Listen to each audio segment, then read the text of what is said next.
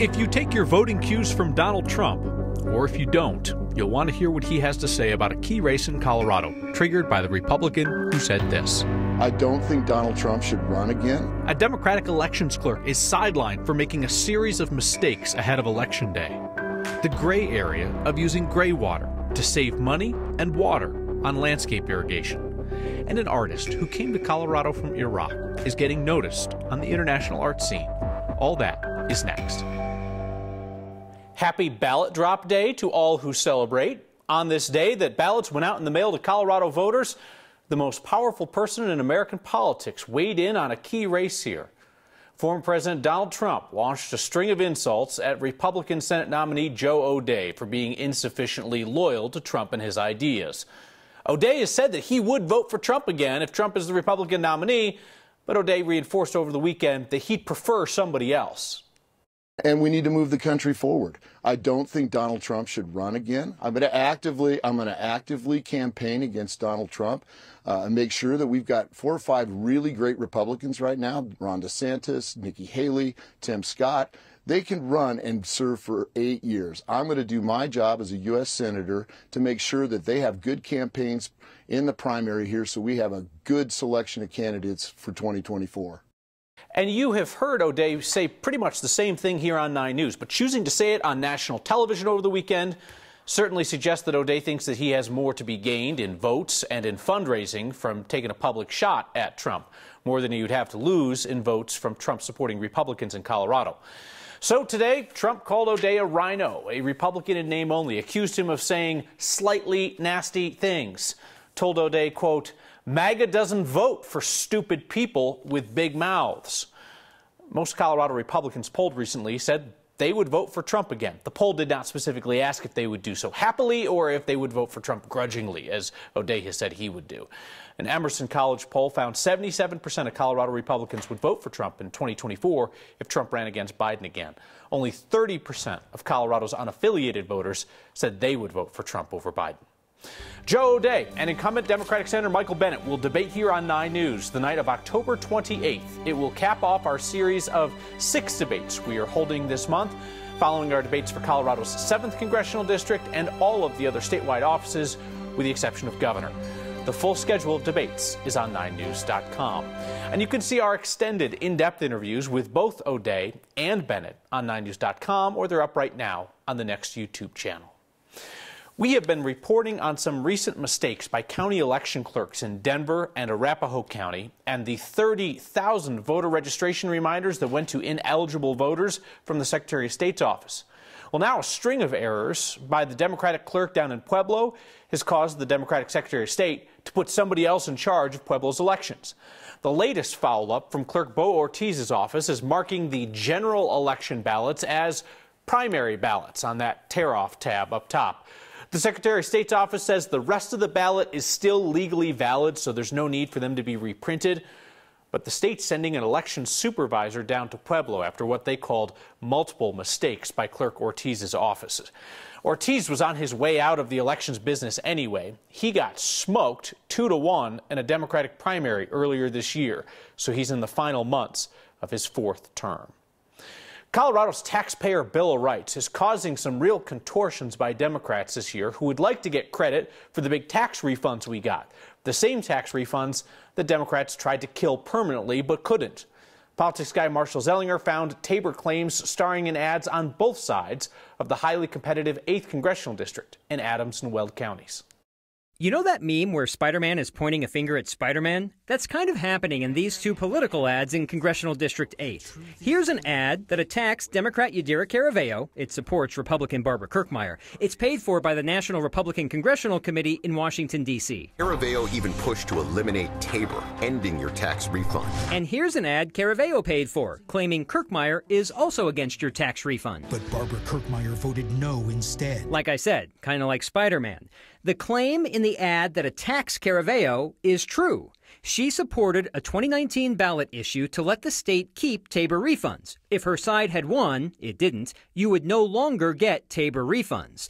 But on the other side, Caraveo's ad also gives her credit for getting you a bigger refund. That could be yes or no, depending on your income level. She supported a bill that resulted in us receiving part of next year's TABOR refund early, prior to the November election. That's why we got checks from the state for $750 or $1,500. Was it bigger? For low-income earners, yeah. For people with high incomes, no. Instead of the amount of the refund increasing based on income level, the check we got was the same, no matter how much you make. During her debate with Kirkmeyer on 9 News last week, Caraveo talked about how TABOR restricts funding for education. Any regrets on trying to take away TABOR refunds? I think that it really affects the health of children, but it is the law of the land, and so I will follow that law. Now, back to more Spider-Man. But Barbara Kirkmeyer voted no instead. Regarding the TABOR refund, this claim is accurate in that she voted no on the bill that sent out some of your TABOR refund early and equally, no matter your income level. But she did not vote no on your refund. She voted no on changing how it was coming back to you. The National Republican Congressional Committee ad attacking Caraveo also touches a topic we've already covered and conveniently uses a stat I showed you, except the ad does not provide the correct context. Here's the part of the ad. The ad tries to blame Caraveo for 12,000 oil and gas jobs being lost in Colorado, blame based on a Caraveo bill that changed how oil and gas is regulated in this state. But that number is true. It just does not decipher between that bill, COVID, and any other issue that might have impacted oil and gas since 2019. And I want to show you some other stats real quick. Yeah. It doesn't show the other stats we talked about in the story, that oil and gas friendly states, Texas, Alaska, and Wyoming, also have lost oil and gas jobs. Texas, if they're going to show 12,000 here, they should show minus 78,000, which I know you asked Kirkmeyer about in the interview. Yeah, we talked about that in last week's debate. Why is she blaming Caraveo for lost jobs in Colorado when pro-oil and gas states also lost jobs? And basically your answer was, well, I don't know about those other states, but I'm definitely blaming her for Colorado. Sure. On the Taxpayer Bill of Rights, I feel like we've talked about this a million times, but it's important because it's people's money in the end, and folks should know that there's some really kind of disingenuous claims that are being made. If there's anything that you know from watching Next about TABOR, it's the TABOR refund part of TABOR, and that you get a vote on every possible tax increase because of TABOR. So if you know that much, you know enough about TABOR. My issue is we've done TABOR, we've done this. I don't know if I can keep going back to the well on truth tests in Congressional District 8. We've already had the debate. I maybe trust that you know enough now that you can make a decision, and I'll move on to other races to concentrate on my focus. The bottom line of it's pretty simple. Democrats tried to get rid of the TABOR refunds, but having lost that battle, they juiced them larger for lower income taxpayers this year. I mean, that's just a straight up factual claim. All right, Marshall, thank you.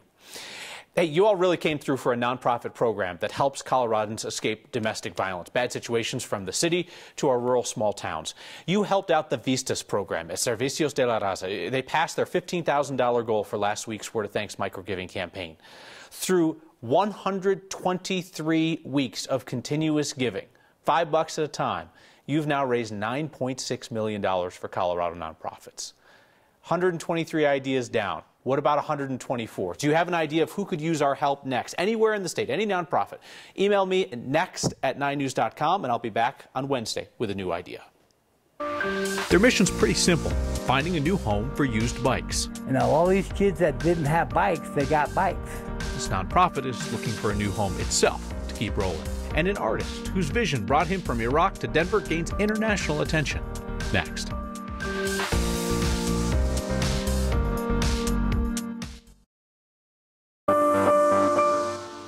Tonight's next question is about saving water. Stephen wrote in to ask if Coloradans are allowed to use gray water to water our lawns. Colorado's water plan predicts the state will see a significant shortage in the next few decades. You've got cities and counties looking to cut down on water use by eyeing reuse, specifically new ways to use gray water. That is the used water that comes out of our washing machines and bathtubs, showers, bathroom sinks and such. How you can use it depends on where you live. If your local city or county supports gray water irrigation, you can technically use it to irrigate your lawn if you like. A few exceptions to this, though. According to the Gray Water Action, that's an organization that does education on this, gray water is best used for irrigating individual non-food plants, not on your vegetable garden. And most simple gray water irrigation systems are not ideal for doing your full lawn with that kind of volume. Another note, if you live in Denver, local ordinances say that you cannot let gray water run off your property or pool there. That's kind of tough to do when you're doing lawn watering.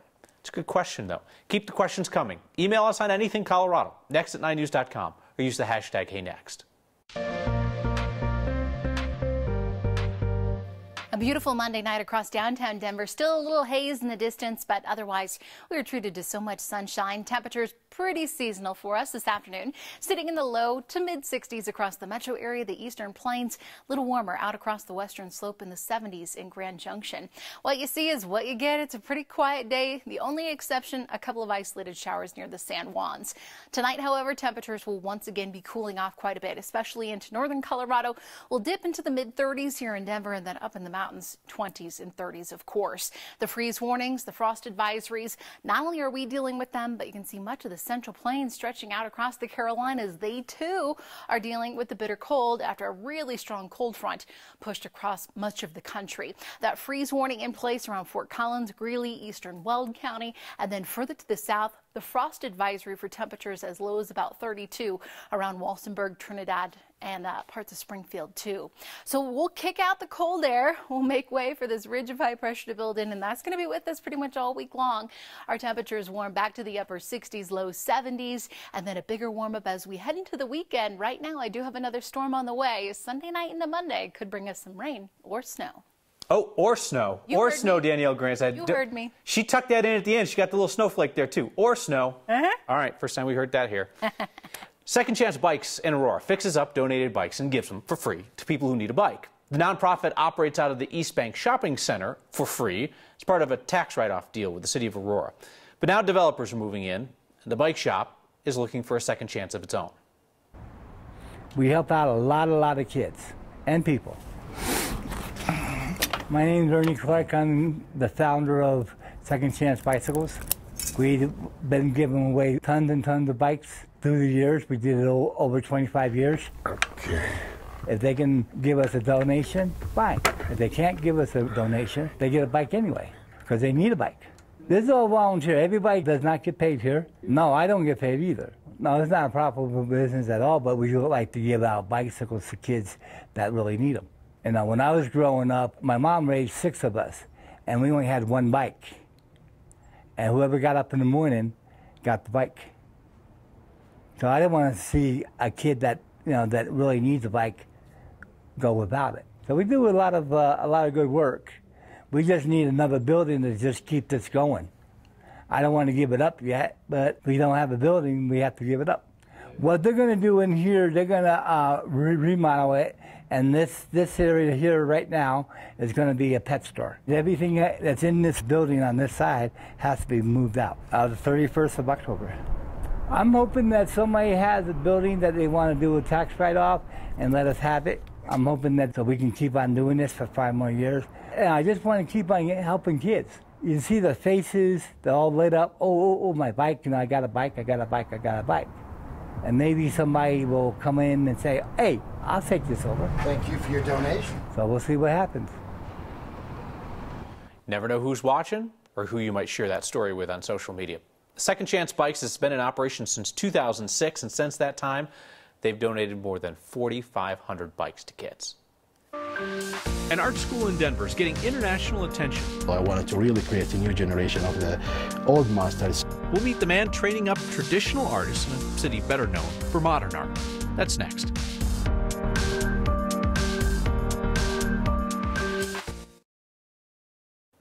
Two years ago, we introduced you to an artist named Ali Ghassan, an immigrant from Iraq who became an American citizen during the pandemic. He also started an art academy in Denver. Now he's celebrating another landmark achievement that's getting worldwide attention. Byron Reed has the story.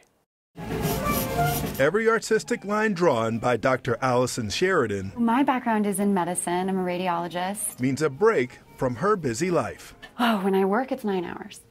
I also have 3 children. So I squeeze the art in. The angle looks perfect. Dr. Sheridan is squeezing in time as a student at Real Academy of Art in Denver. I joined about a month ago. A nonprofit art school that teaches a curriculum of drawing, painting, and sculpting techniques dating back to the Renaissance era.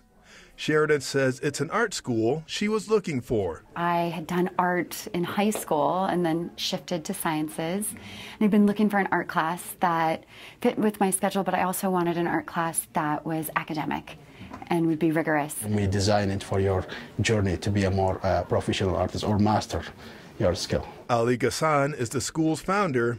He says he started the school in 2014 to make art accessible for everyone and share what he's learned as an artist from Iraq. I not study just in Iraq, I study around the world. I moved from Italy to the St. Petersburg, Russia. I bring all this knowledge here in Colorado to create. This is a school. It's a school. This is our certificate from Art Renewal Center. That's getting international attention.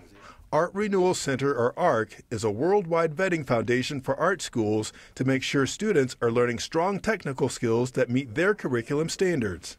Ghassan says his academy is the only art school in the state to receive this certification. Of course, this makes me so happy because I can say it's my seed. When I planted it the first time, you take care of it a lot, and you see your seed is become a bigger tree. This guy here. Dr. Sheridan hopes the academy will measure up to a good balance in her life. Inherent in my profession is a lot of measuring, so it's easy for me to, I'm like, oh, that's like 3 millimeters. And perfecting the skills of other artists, that's caught the eye of the world. They wanted to really learn mastering them craftsmanship to be a really good artist. For next, it's fun to know that fine art is still being taught and is still accessible. I'm Byron Reed.